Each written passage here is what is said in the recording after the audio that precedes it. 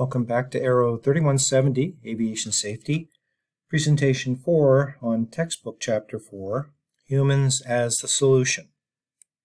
In the last chapter, we learned how humans are a challenge when it comes to aviation safety.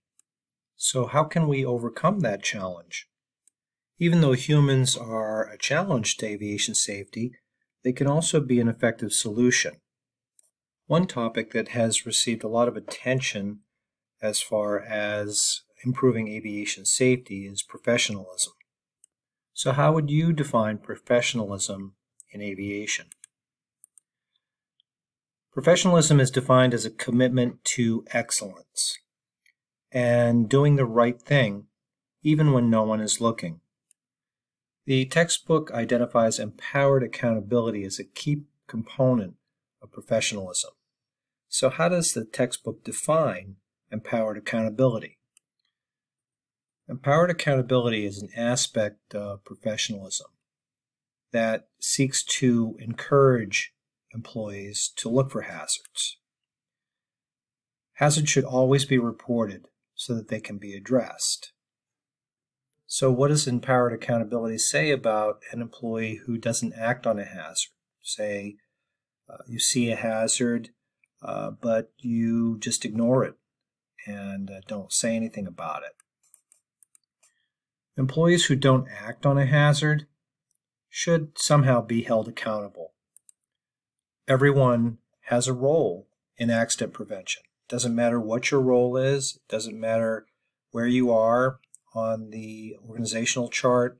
You could be a captain or you could be a ramp employee. Everyone has a role in accident prevention. Colgan Airlines Flight 3407 was cited as an accident that occurred due to a lack of professionalism by the NTSB. We'll have a group discussion in class about this accident. We'll review the conclusions and the probable cause in the NTSB report, and then we'll discuss why this accident was considered to be due, at least in part, to a lack of professionalism. One responsibility of a professional aviator is to maintain peak individual performance. Aviation professionals have an obligation, an ethical obligation, to arrive to work in peak physical condition. Adequate sleep, exercise, getting the proper nutrition will help you improve thinking, memory, and attention. And fatigue has been cited in several major accidents as a factor.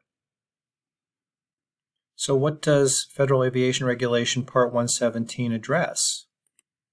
How does Part 117 address pilots arriving for duty in peak physical condition? Well, Federal Aviation Regulation Part 117 addresses fatigue risk management and requires Part 121 passenger operators to have a fatigue risk management program.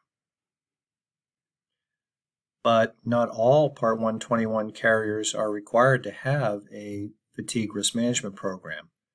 What type of carrier is exempt? Part 117 applies to flight crew members who conduct passenger operations. So Part 121 passenger air carriers must maintain a fatigue risk management program, but it doesn't apply to Part 121 cargo operators. The FAA issued Advisory Circular 120-103 Alpha to provide guidance to Part 121 passenger carriers on implementation of the Part 117 requirements. The AC covers fatigue risk management systems implementation. You can find a copy of AC 120-103 Alpha in the Contents section of D2L. Fatigue has been found to be a major factor in several high-profile aviation accidents. So there should be a commitment from leaders to reduce fatigue and improve crew alertness. Air carriers should incorporate a concept known as just culture, What is just culture? What does it mean to you? In the textbook, the authors ask an interesting question concerning pilot error. If we all make mistakes, what's the advantage of having two pilots over just one pilot in the cockpit? CRM stands for Crew Resource Management, but what does it represent? CRM is a philosophy for mitigating error and maximizing efficiency by leveraging the presence of more than one crew member. In class, we'll discuss CRM, or Crew Resource Management, by reading the case study of JetBlue Flight 292 on page 155 and 156. After reading the case study, give 3 examples that demonstrate good crew resource management, and explain why you think each is a good example. So, was crew resource management universally accepted by all pilots? What was the first generation of CRM humorously called in 1975?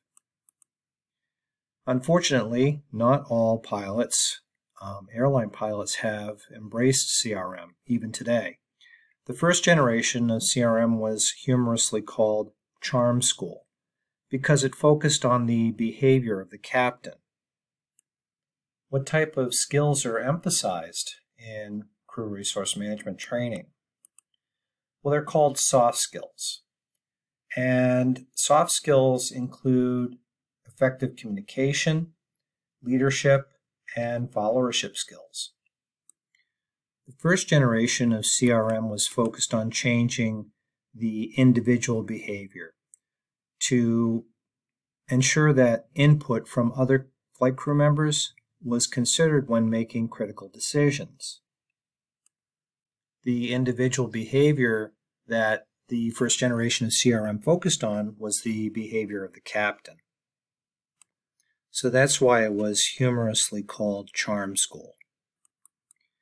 The second generation of crew resource management, which occurred around 1984, was focused on decision-making as a group.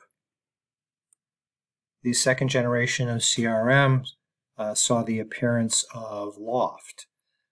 What does LOFT stand for, and what does it emphasize?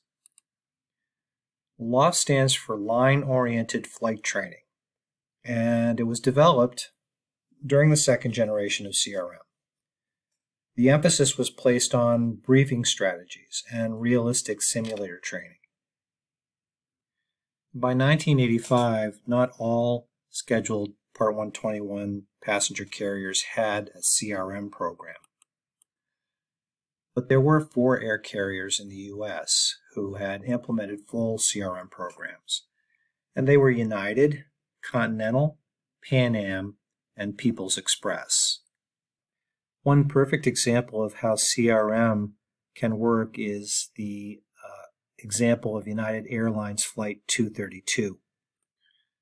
We'll have a group discussion in class concerning the United Airlines Flight 232 and how it provided proof that crew resource management works. We'll watch a video and then discuss how the incident provided this proof. The video is posted in D2L under the Content tab that's labeled Module 1, Documents, Links, and Videos. So what was the third generation of crew resource management focused on changing? Third generation occurred in the 1990s, early 1990s, and it extended CRM beyond the flight deck to include cabin crew members. The fourth generation of crew resource management was in the mid-1990s, and that was when advanced qualification programs were introduced by the FAA, and they tailored CRM to specific needs of each individual airline. The fifth generation of crew resource management occurred in the late 1990s, and that generation introduced the concept of error management. Error management emphasized 3 lines of defense against errors: avoidance, trying to avoid the error; trapping, if you couldn't avoid the error, then trap the error to limit the damage; and mitigation, mitigate the error if not avoided or trapped. And the latest generation, the 6th generation of crew resource management, introduced a formalized program known as Threat and Error Management, or TEM. Crew resource management basically has 2 central themes. What are they and what do they mean? The first theme is authority with participation, and that theme focuses on fostering crew participation without diminishing the captain's authority. The second theme is assertiveness with respect. Crew members should be able to express their opinions in a climate of respect, without fear of criticism or reprisal. While this seems trivial, it's important to remember that effective communication is essential for safe aviation operations. That's one reason why we use the phonetic alphabet. We use the phonetic alphabet to make sure that letters, when they're spoken on the radio, are understood. For example, the letter M and the letter N sound alike. So instead of saying M and N, we say Mike for M and November for N. Spoken letters can also be difficult to understand over static and on a crowded radio frequency. Aviation professionals use the 24-hour clock in order to clearly communicate time. The 24-hour clock is an international standard for exchange of time-related data. So we start with 0000 and we go all the way to 2400. Instead of, for example, instead of saying 1 o'clock in the afternoon or 1 p.m., we would state time as 1300. Aviation has adopted the Universal Coordinated Time, or UTC, which is also Greenwich Mean Time. Aviation professionals commonly refer to this as Zulu time. Another way that we've standardized communication in aviation is by establishing a common language for international aviation. ICAO, or the International Civil Aviation Organization, established English as the international language of aviation back in the 1940s. Aviation English is a specialized form of the English language, and we use aviation English for communication on the radio, otherwise known as radio telephony. Aviation English does not sound like normal conversational English. So what are some examples of aviation English? Well, here's something that you would hear from an air traffic controller instructing an aircraft entering the downwind in a traffic pattern. Blue Raider 386, enter left downwind runway 18, advise 3 miles out. So basically what the controller is instructing the pilot to do is enter the traffic pattern on the left downwind leg for runway 18 and advise the tower when they're 3 miles out from the traffic pattern. And they do that. They ask them to advise a certain distance outside of the airport so that they can clear them to land. Another important concept is shared situational awareness. So what is shared situational awareness? It's the shared perception of factors that affect the flight. Not only factors that are affecting your flight in the present, but also factors that could affect your flight in the future. So it's that shared understanding of how those factors will impact your flight and the shared projection of future actions based on that shared understanding. Several times in this presentation, you've heard the term culture or safety culture.